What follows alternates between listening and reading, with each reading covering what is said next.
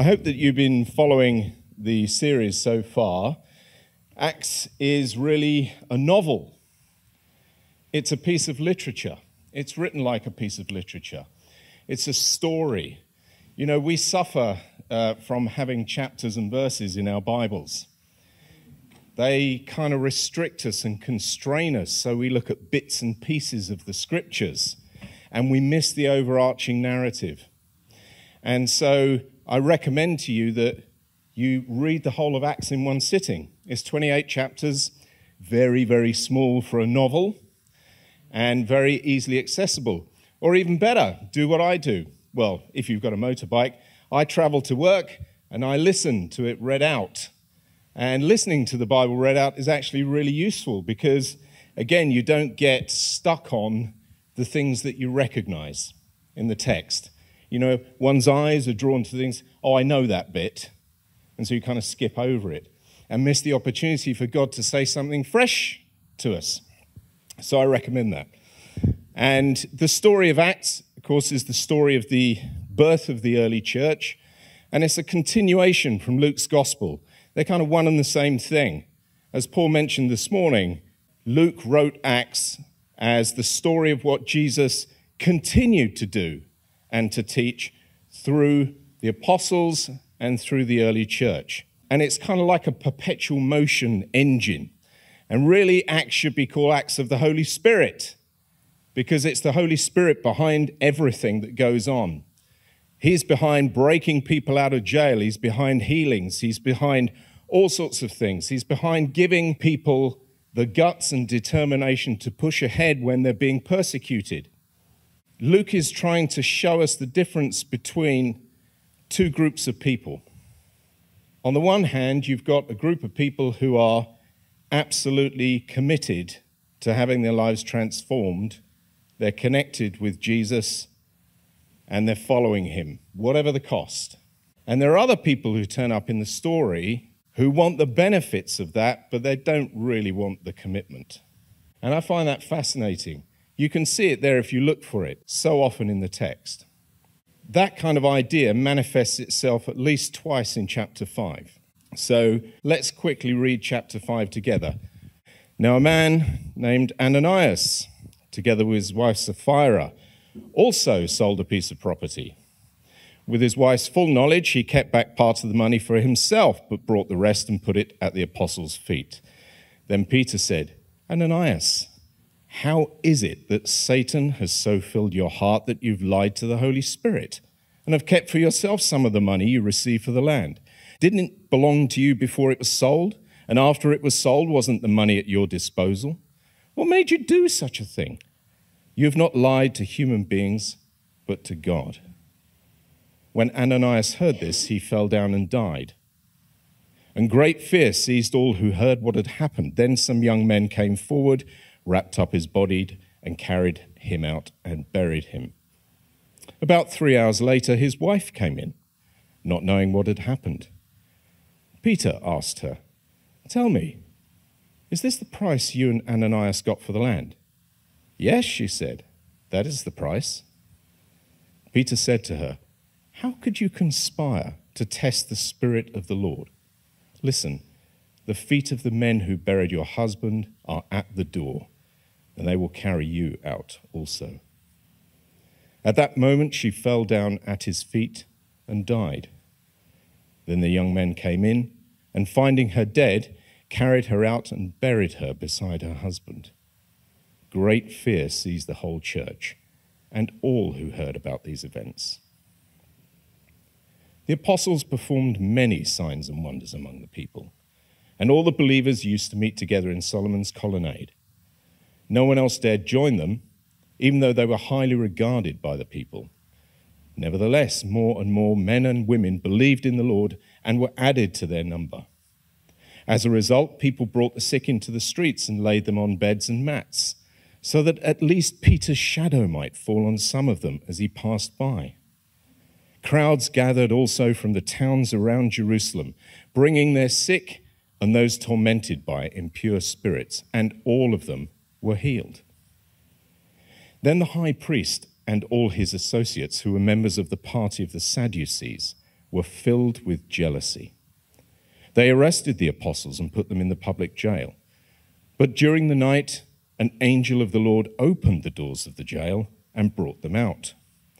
"Go, stand in the temple courts," he said, "and tell the people all about this new life." At daybreak, they entered the temple courts as they'd been told and began to teach the people. When the high priest and his associates arrived, they called together the Sanhedrin, the full assembly of the elders of Israel, and sent to the jail for the apostles. But on arriving at the jail, the officers did not find them there. So they went back and reported, "We found the jail securely locked, with the guards standing at the doors. But when we opened them, we found no one inside." On hearing this report, the captain of the temple guard and the chief priests were at a loss, wondering what this might lead to. Then someone came and said, "Look, the men you put in jail are standing in the temple courts teaching the people." At that, the captain went with his officers and brought the apostles. They did not use force because they feared that the people would stone them. The apostles were brought in and made to appear before the Sanhedrin to be questioned by the high priest. "We gave you strict orders not to teach in this name," he said. "Yet you filled Jerusalem with your teaching and are determined to make us guilty of this man's blood." Peter and all the other apostles replied, "We must obey God rather than human beings. The God of our ancestors raised Jesus from the dead, whom you killed by hanging him on a cross. God exalted him to his own right hand as Prince and Savior, that he might bring Israel to repentance and forgive their sins. We're witnesses of these things, and so is the Holy Spirit, whom God has given to those who obey him." When they heard this, they were furious and wanted to put them to death. But a Pharisee named Gamaliel, a teacher of the law, who was honored by all the people, stood up in the Sanhedrin and ordered that the men be put outside for a little while. Then he addressed the Sanhedrin, "Men of Israel, consider carefully what you intend to do to these men. Some time ago, Theudas appeared, claiming to be somebody, and about 400 men rallied to him. He was killed, and all his followers were dispersed, and it all came to nothing. After him, Judas the Galilean appeared in the days of the census and led a band of people in revolt. He too was killed, and all his followers were scattered. Therefore, in the present case, I advise you, leave these men alone. Let them go. For if their purpose or activity is of human origin, it will fail. But if it's from God, you will not be able to stop these men. You will only find yourselves fighting against God." His speech persuaded them. They called the apostles in and had them flogged. Then they ordered them not to speak in the name of Jesus and let them go. The apostles left the Sanhedrin, rejoicing because they had been counted worthy of suffering disgrace for the name. Day after day, in the temple courts and from house to house, they never stopped teaching and proclaiming the good news that Jesus is the Messiah. I couldn't possibly do justice to that in a short time today. And the first 4 chapters of Acts are like the beginning of a story where everything goes right. The apostles get baptized in the Holy Spirit. They declare the good news about Jesus, about his death and resurrection to all the people in Jerusalem. Peter became transformed from someone who was a coward and fearful into an incredibly bold and powerful public speaker. God demonstrates his support for what's going on by performing incredible miracles. The fellowship of the believers grows daily in number. Those who saw it but didn't join were favorably disposed to the early church, with the obvious exception of the religious authorities, who didn't care much for what was going on. And they threatened Peter and John, stuck them in a local prison, and made verbal threats, but nothing more than that at that time. And that simply made Peter and John bolder. And then we get to Acts 5. the preacher's hospital pass. And a précis of chapter 5, if you were coming to it the first time, could read to some as simply as, that couple didn't give us all the money and now they're dead. And at first glance, it's quite a peculiar story, isn't it? At the start of the book, Luke infers that he's telling us about the continuing story of Jesus. And perhaps if you and I were compiling Acts, we would have thought twice about including this one. We probably, if we were Luke's literary agent, have said to him, don't put that in there. That's going to put people off. They're going to freak out when they read that. They're going to think, these people are weird. People are dying.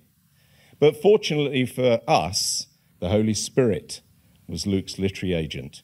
And so his approach in both the Gospel and in Acts is to weave together a story made from components that actually happened. And just as in real life, there's embarrassing stuff. Just as there is in your life and mine, there's embarrassing stuff. But it's a story of redemption, ultimately. It's a story about how the gospel rescues people. Luke is interested in relaying what actually happened. The first thing that happens, of course, is after Ananias and Sapphira died, people got really freaked out. People in the church got freaked out. People outside heard about it very quickly. These kind of stories, they go around like wildfire. These days on social media, 5 minutes after something happens and whoosh, it's everywhere. In this kind of society, everybody knows everyone else. This story would have got around very quickly. Luke makes an interesting observation. What happened didn't prevent the gospel from continuing to be preached and changing lives. Actually, quite the opposite. We might think something like this, it's going to put people off, but it doesn't. Luke says, day after day, people came. Even though they were afraid, they heard the gospel and they joined the believers. The apostles simply didn't water the gospel down for anyone. And that's really interesting. There is often in the church great pressure that it's necessary to conform to the society around us. What happens first when we start doing that as church is that the gospel begins to get diluted. The bits that we think might feel uncomfortable for people to hear start to pass them out of the story. But that's where the gold is. That's where the power of the gospel is. The apostles didn't dilute the gospel for a minute. They didn't excuse the gospel. Paul said, I'm not ashamed of the gospel. Luke makes an interesting observation about what happened through the apostles, and Peter in particular. Symbolism has always played a massive part in church life, and we shouldn't be afraid of it. We find stories in Acts where odd things happen. People get healed with handkerchiefs, aprons. Peter's shadow falls on them. God isn't frightened of weird. We celebrate God's ability to break through anything and everything. All cultural norms.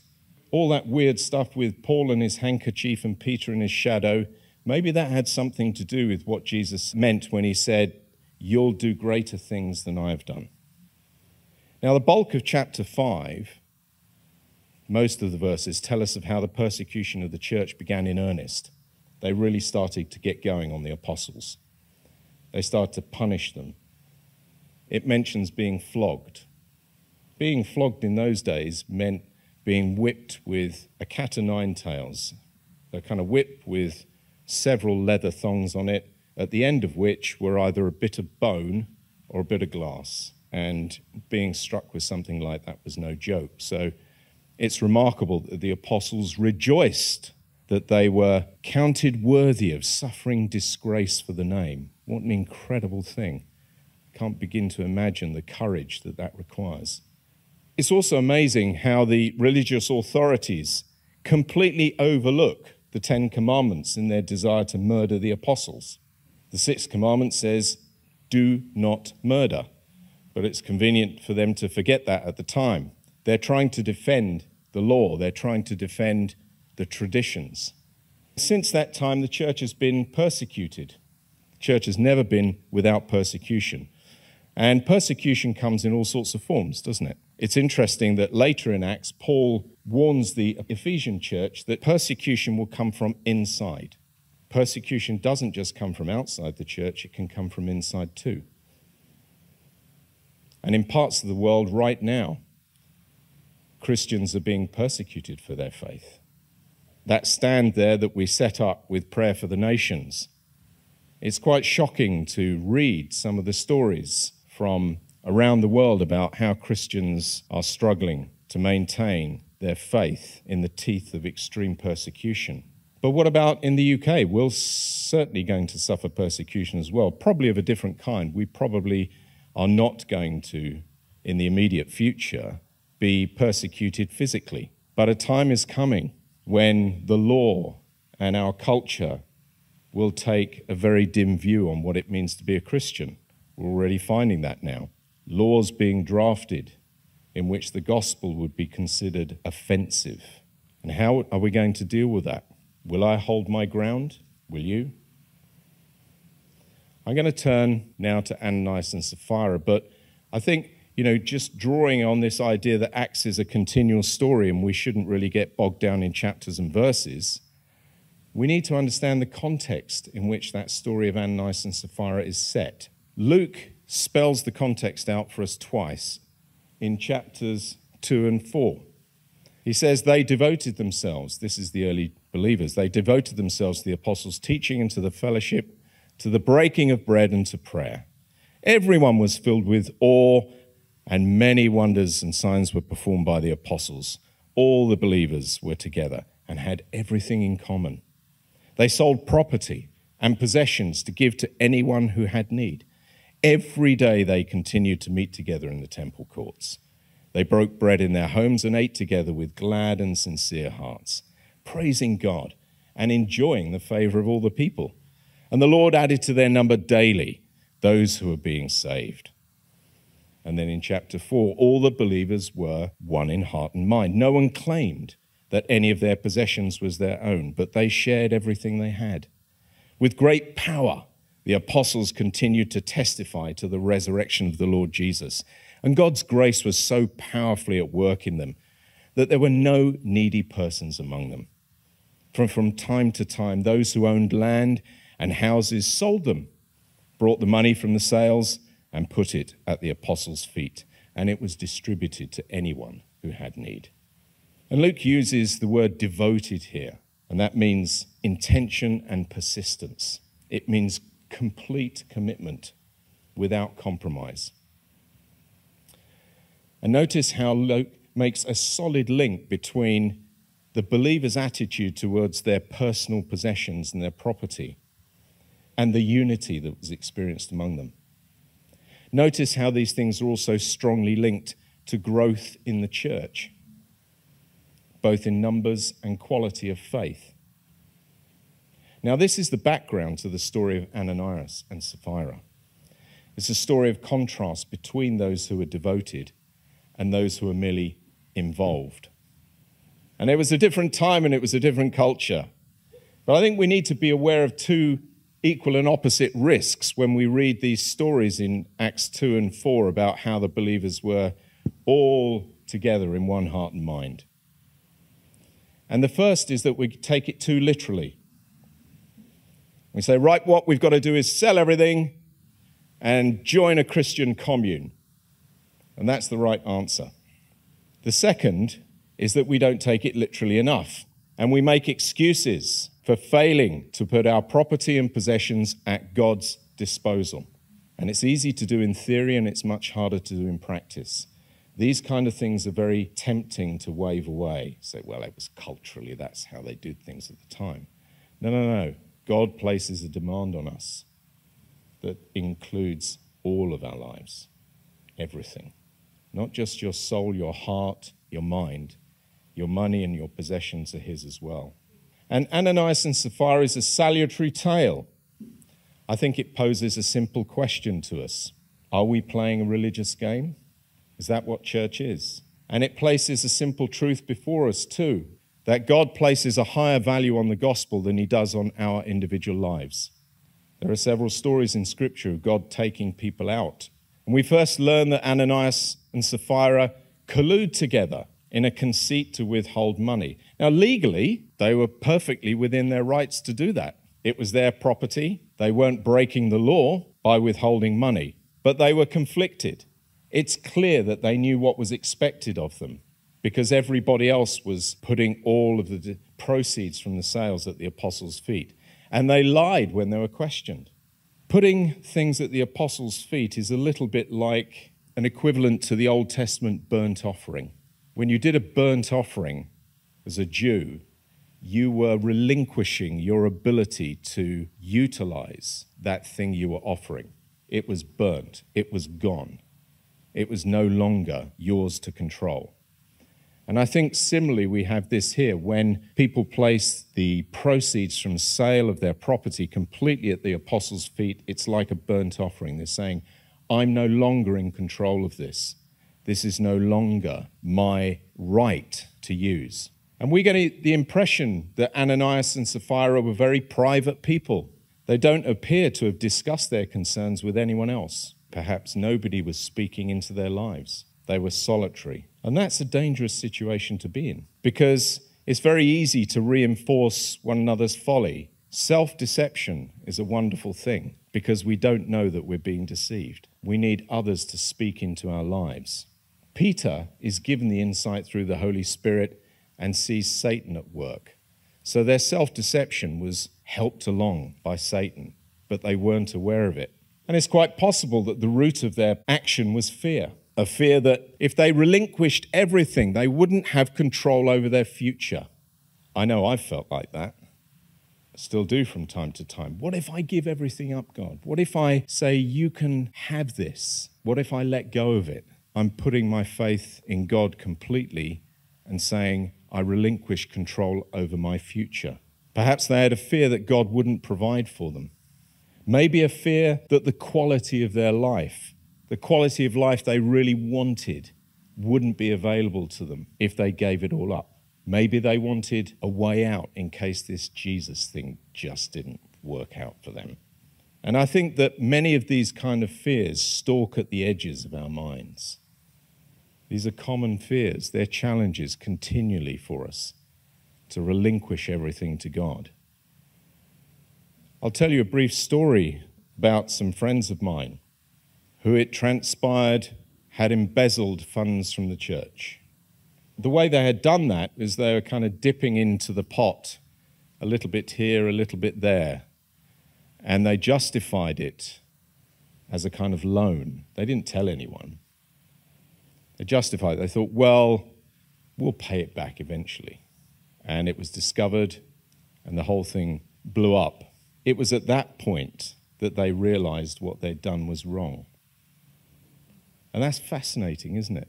That we can do things that we just excuse. We kind of continually excuse ourselves. And as we carry on that path, and it's secret and no one else knows about it, it grows into a thing, a very ungodly thing. They were self-deceived. Ananias and Sapphira were self-deceived. And they persisted by attempting to deceive Peter. But of course, Peter was filled with the Holy Spirit. Ananias and Sapphira's integrity was fractured. Their fragile attempt to live a double life was exposed. And they paid a very heavy price for it. Now, there's no medical explanation for what happened to Ananias and Sapphira. The scripture's silent about that, nor any excuse offered. It doesn't say that God killed them. It's quite possible that Ananias was so shocked at this revelation that he died of a heart attack.